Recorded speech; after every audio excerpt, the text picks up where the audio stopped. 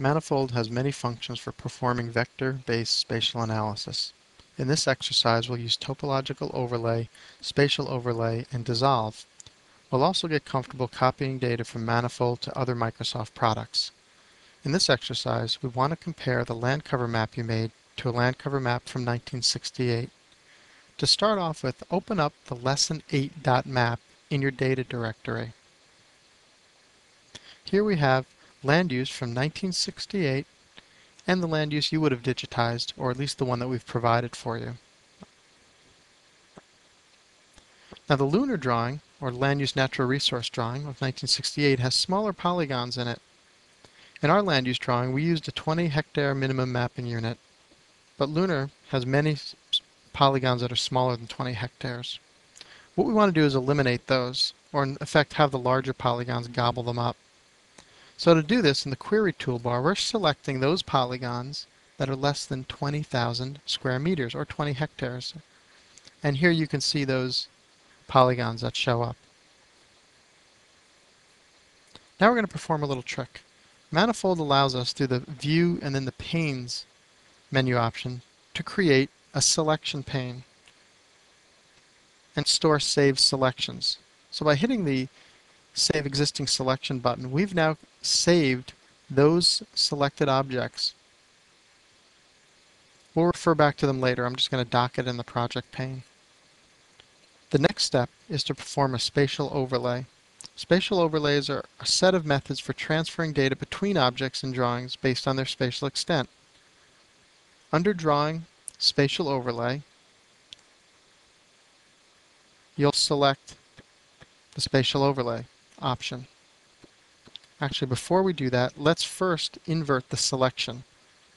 Now we have all those features that are not 20,000 square meters, or less than 20,000 square meters.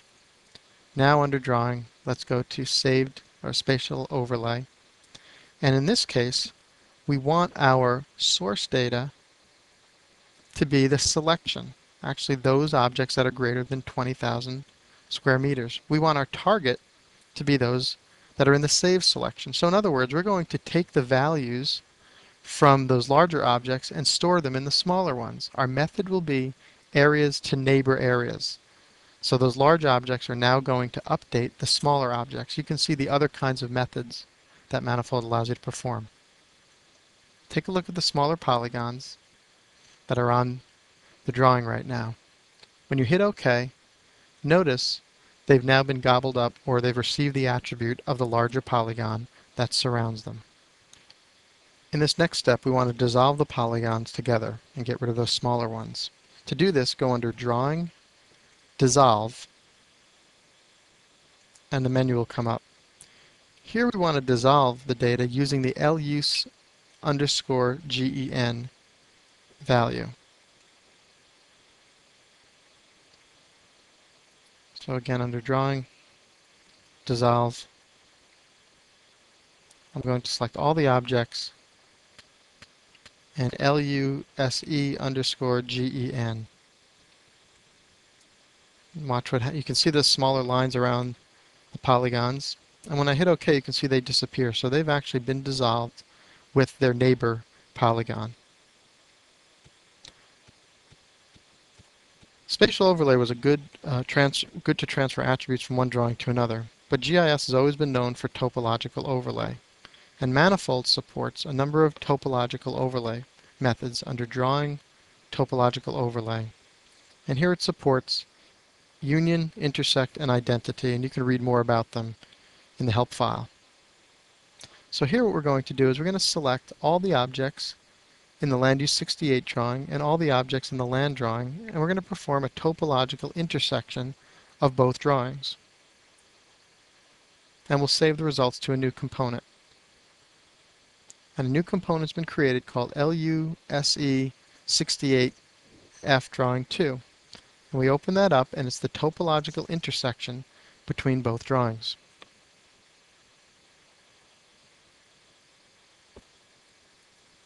If we double-click on one of the polygons, you can see now that each polygon has the attributes of both the original drawings, the land cover and the land use gen file.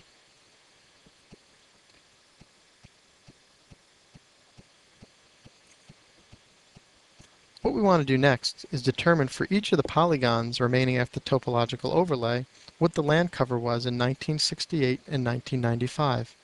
That is, we're interested in knowing if an area of agriculture in 1968 was still an area of agriculture in 1995, or maybe it changed to something else.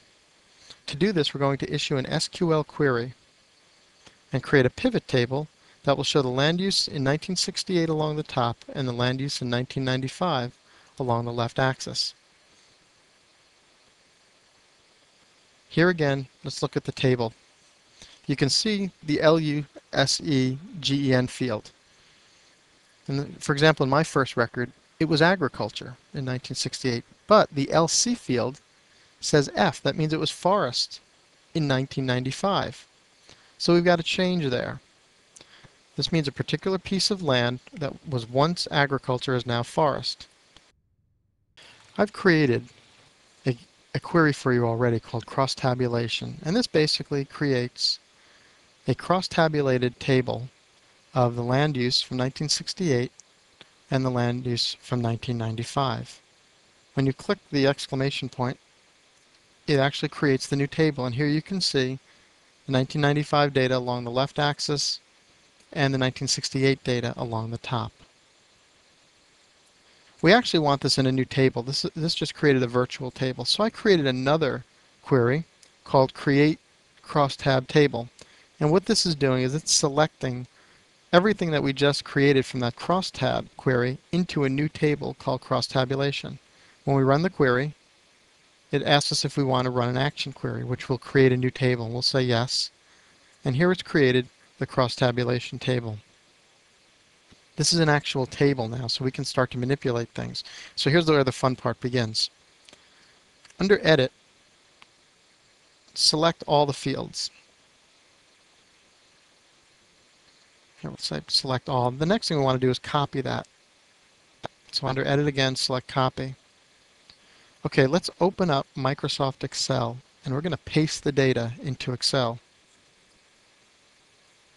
So it's already been copied, so we'll just go to Paste. And here you can see along the top that represents the 1968 data while the y-axis represents the 1995 data. So what's this telling us? Well, along the diagonal, those numbers represent areas where the land cover type didn't change between 1968 and 1995. So what I'm going to do is I'm going to add up the diagonal values of all the land representing the data that hasn't changed. So I'm going to just add up each individual row and column. Then I'm going to divide that by the total number of area, by the total area that is, to figure out what the actual percent change has been. Or in this case, the percent that didn't change. When I divide these two together,